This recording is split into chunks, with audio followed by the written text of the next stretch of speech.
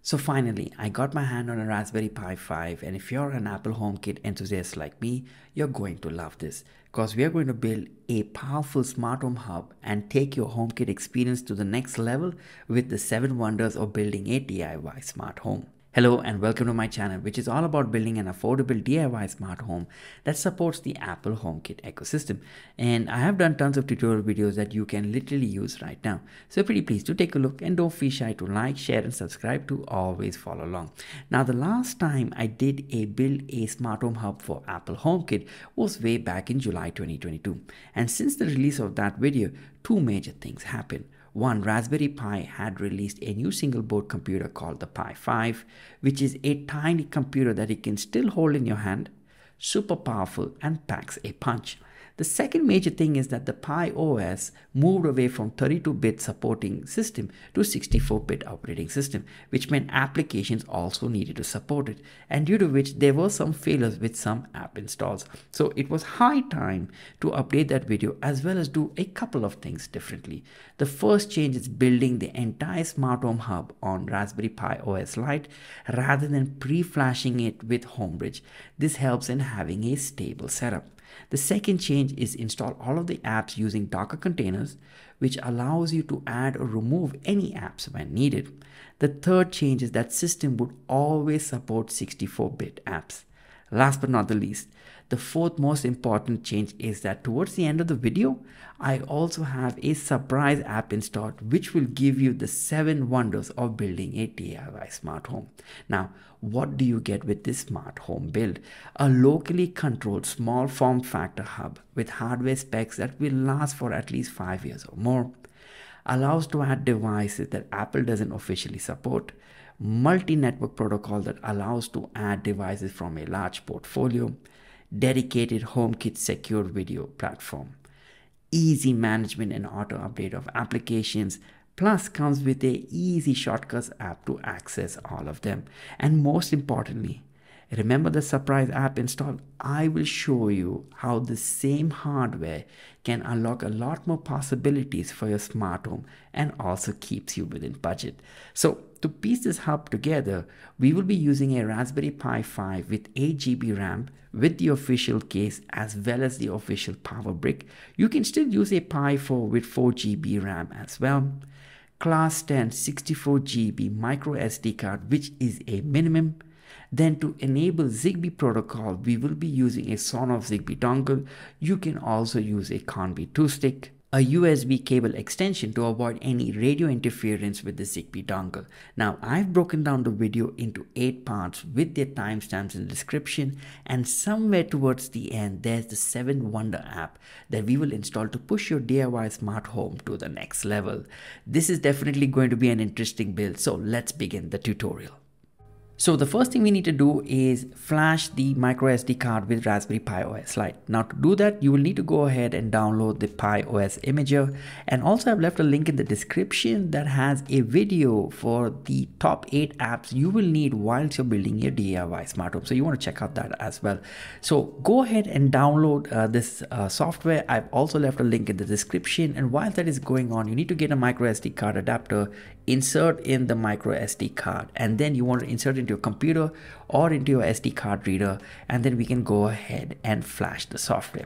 So once it's downloaded, what we're going to do is we're going to open up the application, and then you want to choose device, select Raspberry Pi 5, and then you want to choose OS. You want to click on Raspberry Pi OS Other, and then you want to go and click on Raspberry Pi OS Lite 64-bit, not the full version, just the Lite version. And then from there, you want to select your storage, and then you want to click on Next. Now here's the important part. You need to click on Edit Settings, and then you want to give it a host name. So we're going to call this Smart Home Hub. And then you want to set the username and password. I'm going to use Pi the default and Raspberry as the password. And then you want to set local settings depending on where you live. And then under services, you want to check and enable SSH. So this will allow us to run that magical script. Under options, nothing to do. Click on general, check the settings and click on save. And then you want to click on yes. Click on yes to erase all of the contents. Put in your password and then it will write on the micro SD card. Give it a couple of minutes till the process is done. Once it's written, it's also going to verify all of the data on that SD card. And once that's completed, all you have to do now is eject the micro SD card, and then you're going to take a Raspberry Pi 5, insert in the SD card, and then from there you want to connect the USB dongle, the Zigbee adapter, together with the Zigbee adapter, and then from there you want to connect the network cable, and then from there you want to power up the device. Once that's completed, you will see the network lights are flashing up. Now let's go ahead and access the Raspberry Pi. So to access the Raspberry Pi and to run the magical script, let's go ahead and open up terminal. Now if you're using Windows PC, you can also go ahead and download PuTTY.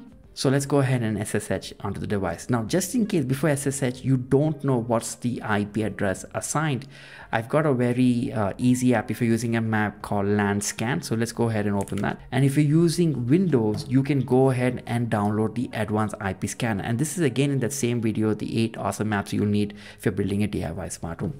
So all I'm going to do is click on start, and then you will see that it's already on my network. So it's 192.168.1.90. Now, once you identify the IP address, what you're going to do is you're going to access your router page. In my case, I'm using a Unify network. Under devices, under wired, it's right here 190. I'm going and giving it a fixed IP address. So every time this device restarts, it's always going to use the same IP address, which in turn allows you to always access all of the apps without any changes. So once that is done, we're going to go now into terminal, and we're going to type SSH Pi and the IP address. Hit enter. Now, if you see this error, don't worry. All you have to type is open, copy the link above.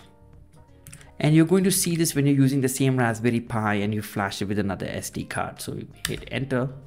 All you have to do is delete all of the entries with that IP address 1.90, close, and you're going to SSH again. Now you can type yes and put in the password that we had created before flashing the SD card. So in this case is Raspberry, and now we are in the Raspberry Pi 5. Now from here, we're going to execute that magical script. So first, the contents, it's the same, but I've just updated a little bit. We're going to do a complete system update.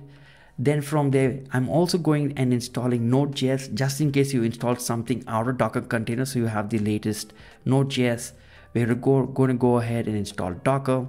From there, we're going to install Portainer, Watchtower, MQTT.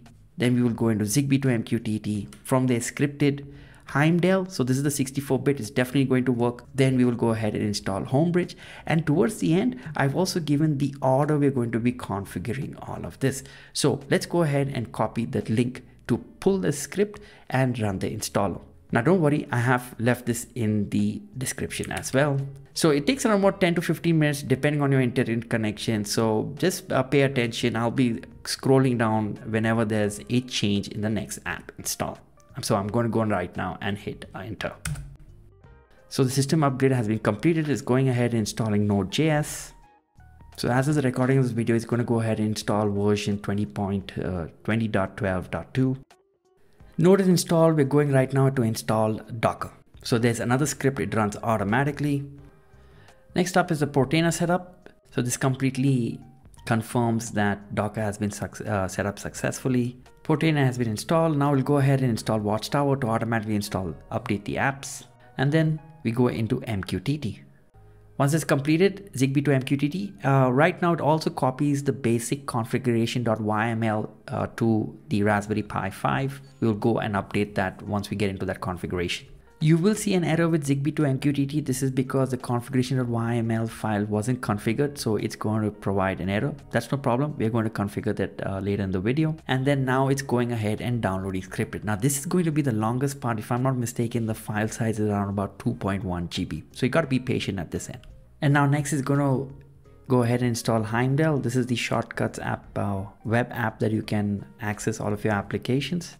And this supports 64-bit Now, last but not the least, we're going to go ahead and install Homebridge. Now, the only thing with Homebridge is once the Docker container has been installed, it automatically goes ahead and starts its service. I will show you how to stop it, and then it will go into the reboot mode. And once the Docker image is installed, it will go ahead and automatically start the services. So let it start the services. Don't do anything until it will show you the QR code. So right now Homebridge is already started, but we can't do much. We need to restart the Raspberry Pi. So all you're going to do is hold Control, tap on C. It's going to stop all of the services and then it will reboot the server.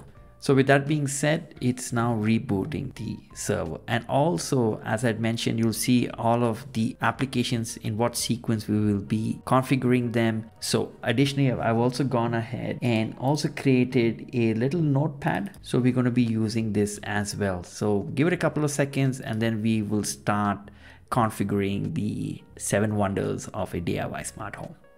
So let's go ahead and configure the first application. So this is Portainer. So we're going to use admin, and then I'm just going to choose my own password because sometimes it has a problem of remembering it, and create user. And then you want to go and click on get started. And right now you will see all of the containers that have been installed. Together with Portainer, I'm just going to talk about quickly about Watchtower.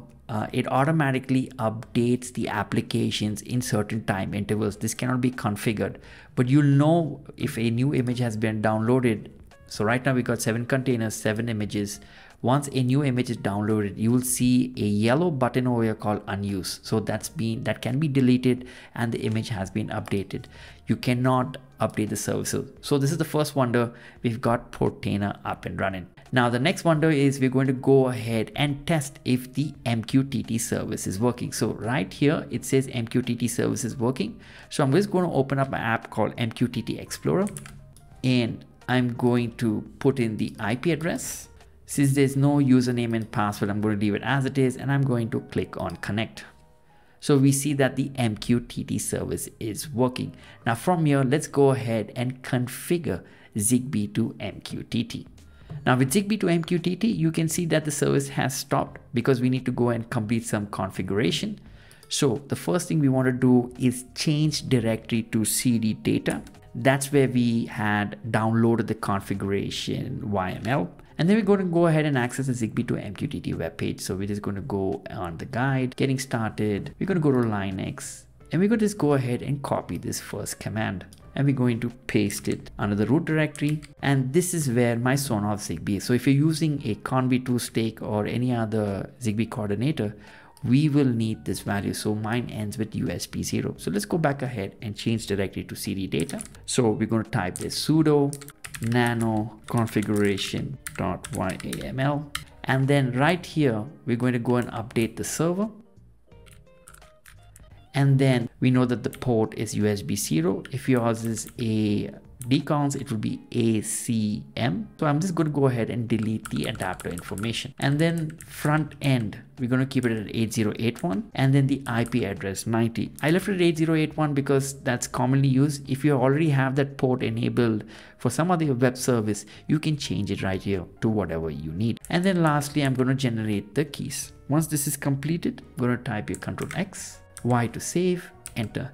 Now with that being said, there's one more service we need update. So we're going to copy this information TTY USB 0, go back to Portainer, click on Zigbee2MQTT, click on duplicate edit, and we're going to scroll all the way down and go under runtime and resources.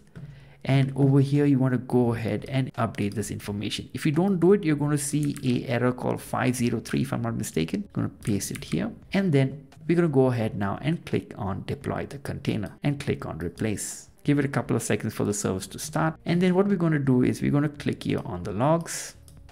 So we know that Zigbee2MQTT has started at this port. So I'm just going to go to this web link, and here you are. So we have the Zigbee2MQTT service already up and running. The only thing you want to do is make sure permit join is enabled and availability is also selected.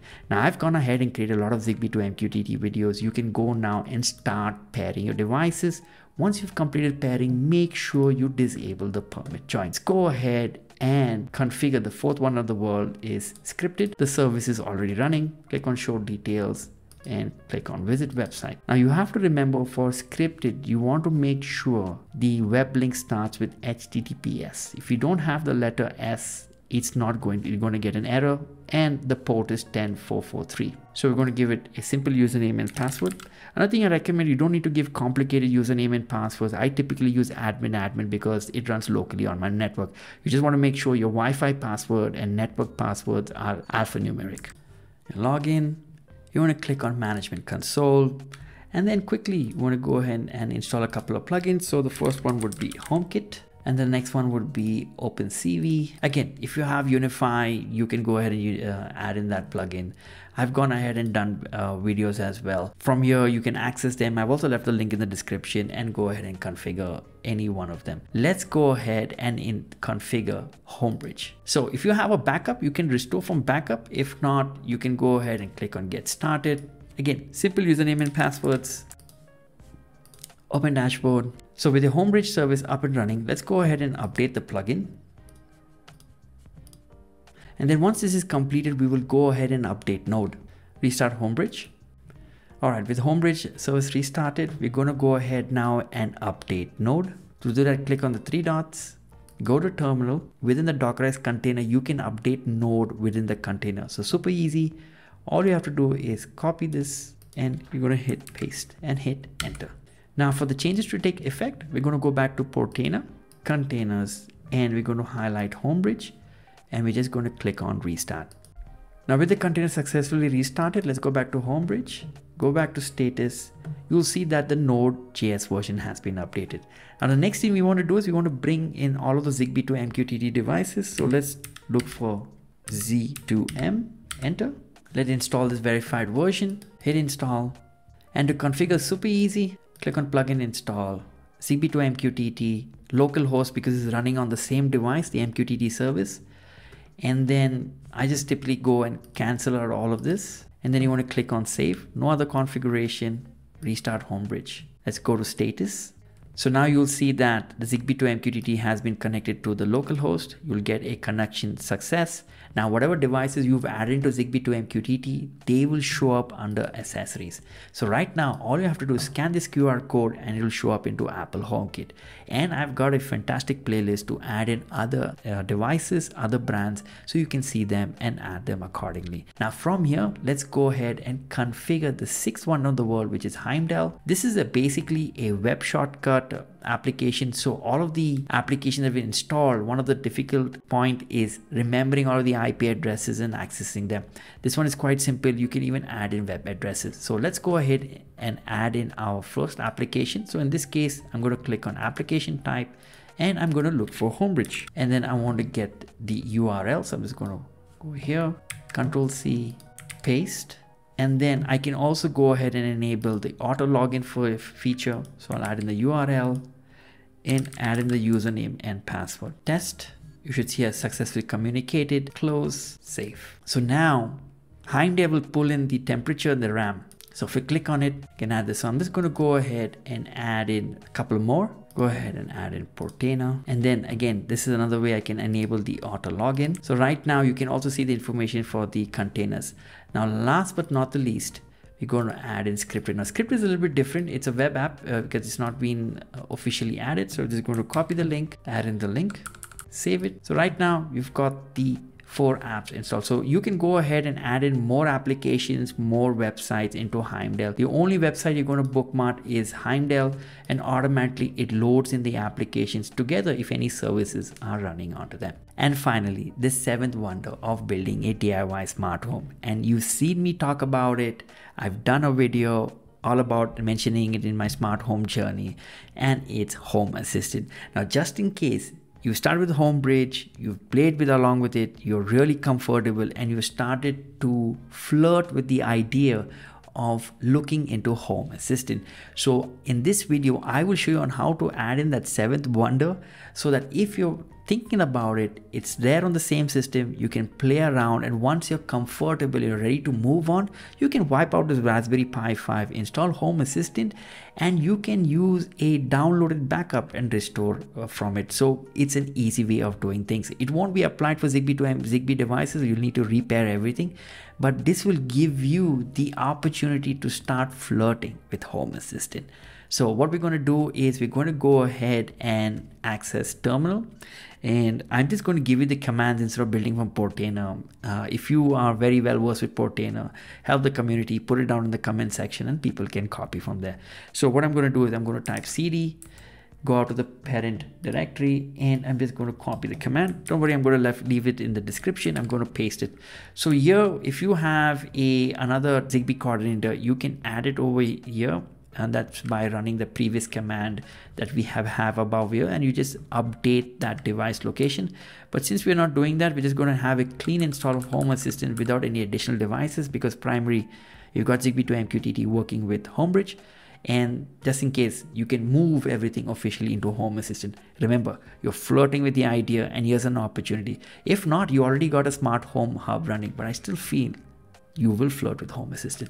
So with this command, delete the device location, and all you have to do right now is hit enter.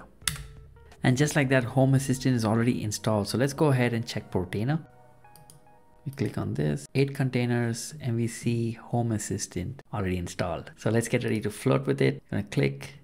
There you have it. We got Home Assistant already installed. Let's go ahead and create my smart home. Give it a name. Again, if I were you, I would come to this install later once you're a little bit more comfortable. If you have the plan to flirt around with it, just let it be. And then it's up to you whether you want to provide any more information. Don't do anything. So we click on finish. If you go to notification, it automatically detects all of the devices over your network. You go to settings. One of the things we want to do is you want to go and enable the advanced mode. Right now, I'm working to create a playlist of Home Assistant on how I started my journey, but we're going to leave that to another day. However, you've got the 7 Wonder up and running for you. And there you have it. Our Raspberry Pi 5 is now a powerful smart home hub compatible with Apple HomeKit and has the 7 wonders of building a DIY smart home.